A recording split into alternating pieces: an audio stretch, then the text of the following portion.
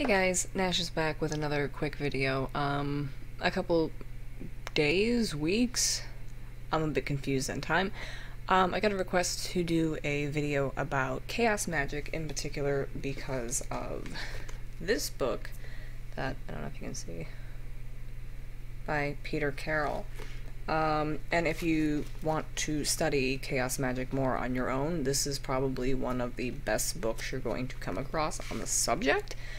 Aside from that, I just figured I would do a quick video about what exactly chaos magic is on a base level so that you can have kind of a rudimentary understanding going into it if you do choose to pick up this book. And again, I have, in my copy of this book, I have underlines, notes, page bookmarks. I have a lot of things. There's a lot of pages, and then I have footnotes and all that nifty stuff that I put in this book. I wrote, actually compiled notes. So I wrote about a brief one-page summary, kind of touching on specific points so that you can get a better idea of exactly what it is fundamentally. So chaos magic is a very interesting system of magic that can be both beneficial and confusing. By definition, chaos magic really doesn't have a set definition because as a practice it has no common components that really tie it together as are common in other branches of magic.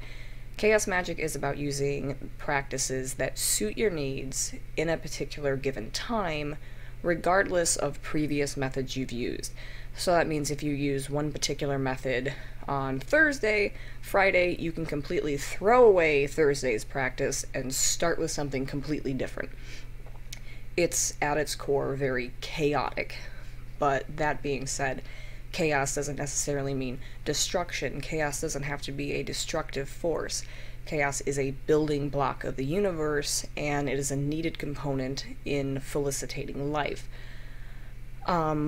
Similar to eclectic systems of magic, chaos magic, you borrow from other practices and traditions as it suits your needs, as opposed to eclectic branches where you kind of consolidate different ideas and practices to create your own path and stick to that relatively for the entirety of your practice. So you create your own ideas stemming from other traditions and you kind of use that as a foundation, and it typically stays the same for a long time. There's a foundation that you stick to. Chaos magic is different, isn't that there's no real foundation.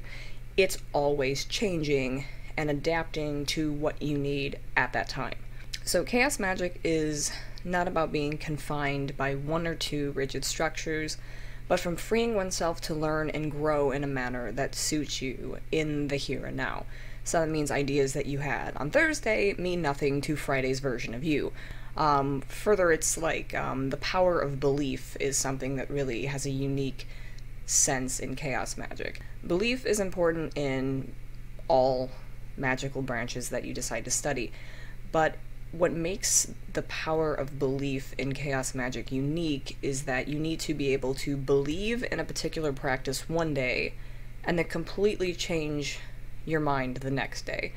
Just basically, Thursday's you needs to believe one set of things, but then you can completely do a 180 and be like, no, I need this thing now. Thursday's in the back of my mind. Thursday is not even it's not even a second thought. We're not thinking about Thursday anymore. We're here now. This is what's working for me. So one of the examples I wrote down is if you use a ritual knife, for instance, and you are deciding to place your belief in the use of this particular item. This item is suiting your needs now. The next day, you might choose to completely just get rid of that item because you no longer need it. So chaos magic forces practitioners to be able to cast aside old ideas without clinging to them. It's a constant, fluidly changing thing. You have to be able to adapt and change to suit your needs. So really it's good old research. It's these practitioners constantly researching new ideas, building, growing, but not hesitating to let go of old ideas, replace them with new ideas. And if you have to come back to old ideas, that's fine, but you have to be constant and fluid and changing. It's never set in stone. There is no foundation. So that's what can make it confusing to a lot of people, and it can be difficult for those who like to have structure in their practices. In a way, it can also be a bit simpler. Like, ceremonial magic, for instance, has a lot of concrete beliefs. It has a lot of occult teachings and rules that need to be followed in a structure in order for the ceremonial magic to work as instructed. Chaos magic doesn't place much emphasis on ritual or ceremony. If a ceremony helps you get into the right mind space to perform your magic, then it is a valid tool that you can use. But it's more for just aiding you. There's no set in stone way to do it.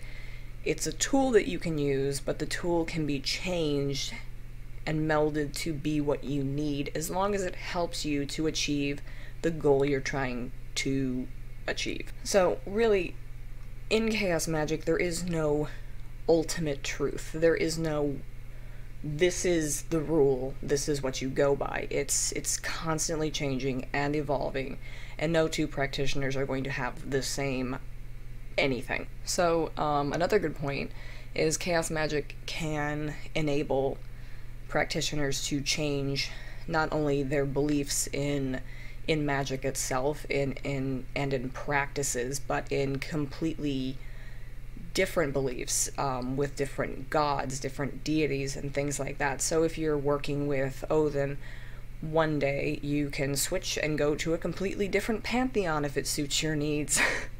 And you place your belief in that. It's not so much as in, oh, I particularly follow these deities. It's utilizing the deities in a respectful way and putting your belief in them to achieve a goal that you want. However, don't just go and be like, hey, yo, Athena, I need something. No, it's a respectful way of asking other gods, other powers, other deities for help within your magical practice in a respectful way, but it requires the practitioner to be fluid and be like, I'm not strictly on this one set path. Like, for instance, I'm Norse pagan, so I obviously work primarily with Nordic gods. That's not to say that I don't believe that anyone else's gods don't have as a similar power or power to do and give aid to people who call upon them. Of course they do, as is my particular belief. And in a way that goes with chaos magic is then you ask other powers for assistance if you need it. And that's why you really can't be very close-minded as a chaos magic practitioner, because it requires you to be constantly open-minded about everything all at once.